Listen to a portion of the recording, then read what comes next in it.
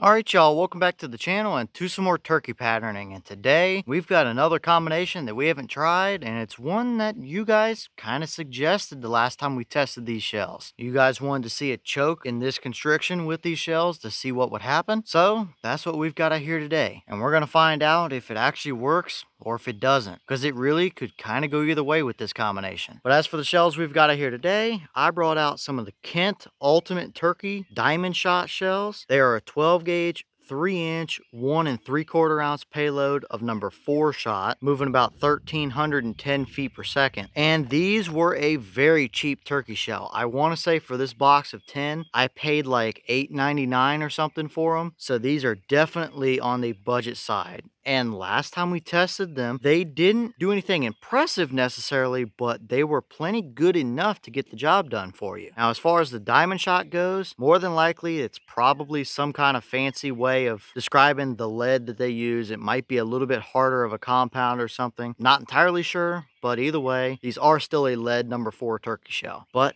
how can they actually do through today's setup? And speaking of today's setup, I brought out the Remington 1187 here with this choke. This is an old school Colonial Arms RCTK2, which is their extra full 675 constriction turkey choke. No special porting, no special straight rifling or anything like that. Just a straight up 675 turkey choke. And a lot of you guys wanted to see these shells put through a 675 because they are lead 4s, which sometimes works. Giving them a little bit more breathing room can help number 4s. But these are a cheaper shell, which also could mean they could benefit from a little bit tighter constriction than what we would think as well. Either way, we're going to start here with the 675 today and see whether they do better or worse than the last time we tested them. And based on these results, I think we might be able to get a good idea of what they like and where we should go from here. But as for the test today, everything is the same as usual. The turkey paper is set up at 40 yards. We've got the chronograph so we can get our velocity. So we'll get you guys a view of the target, take the shot, look at the chrono, and then go look at our results. I really don't know what we're going to see out of these. It could be decent. It could be pretty bad. I don't know. So let's go over here and take this shot and just see what kind of a pattern they're actually able to give us.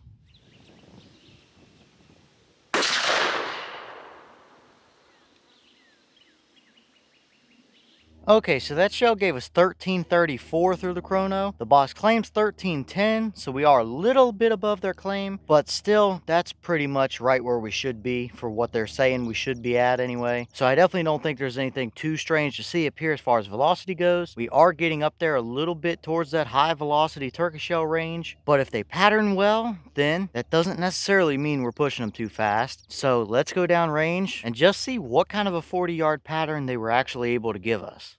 Alright, now we're down here at our 40-yard paper, and this is what we got. And we absolutely have a dead bird here. There are 2 through the brain and, 3 more down the spine there. So we would have absolutely gotten the turkey. Now our pattern might be just a touch off to the left. At least I think that's where our core favored. It's a little bit hotter just off the left edge of that bird. But still, it gives us enough leeway to work with. Now looking at the pattern initially here, it's nothing I would call super amazing or super impressive for a turkey pattern. However, is it good enough to get you a bird at 40 yards with? Yeah, absolutely. I don't think it's as good as what we saw the first time we tested these through a 665. So these might be kind of the same deal as some of the other shells we've tested, where when they're cheaper shells, they might tend to favor a little bit more constriction than what you would initially think, regardless of the shot size. That might also be the case here. So I guess now we're going to have to test these through a tighter choke as well to see what happens. Our core area here is definitely hot enough to get you a bird all day long at 40 yards. It's not perfect. There are a few little gaps and voids in there, but these are lead 4s, and lead 4s can be very tricky to pattern and find the right choke for, and you really just don't have the pellet count to fill in those gaps and voids sometimes. But we do have a good amount of leeway with still having enough pellets to absolutely get the job done. Now around the edges, we definitely open up a little bit. You can see some larger voids in there as we go around these sporadic looking edges here. There's not really anything I call a flyer.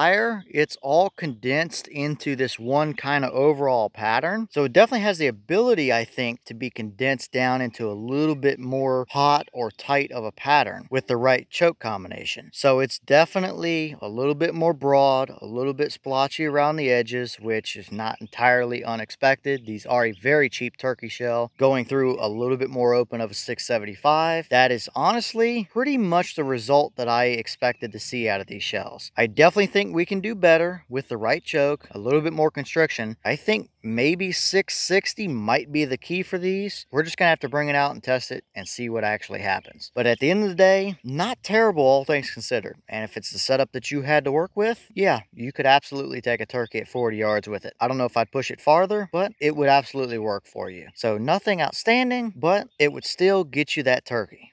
Okay, and here's the wad from that shell, and just pretty standard, typical, very basic 3-inch shell turkey wad type of deal. There's nothing stuck down in there. It opened up almost kind of evenly. This one petal up here might have peeled open a little farther, but there's no rips or tears, pinholes, anything like that. And it looks about like what I would expect to see with a shell like this going through a non-ported, non-straight rifled, pretty basic 675 choke. It looks very much standard, nothing special to see here. And clearly with the way this wad looks, we can take it down quite a bit still in constriction. So nothing too special to see here as far as the wad goes.